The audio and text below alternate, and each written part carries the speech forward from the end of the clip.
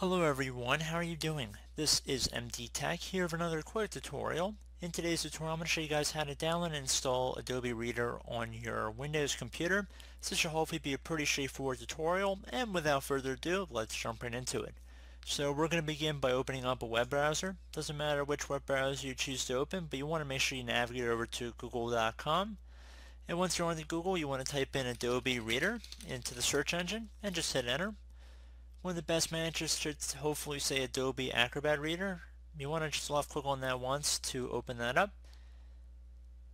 And if you have any optional offers listed to you here, you're more than welcome to uncheck them on both sides. And then underneath terms and conditions, just left click on the install now button to begin the process. Now it will take a couple seconds to download the web installer, and depending on what web browser you're using, it might look a little bit different. But the process should be pretty universal across all web browsers to some extent. Just going to ask what you want to do with the file. I'm going to run it. If you're on Firefox, you're more than welcome to save it and then run it at a later time once it's done downloading. So you're going to get a file security alert here. Just left click on run.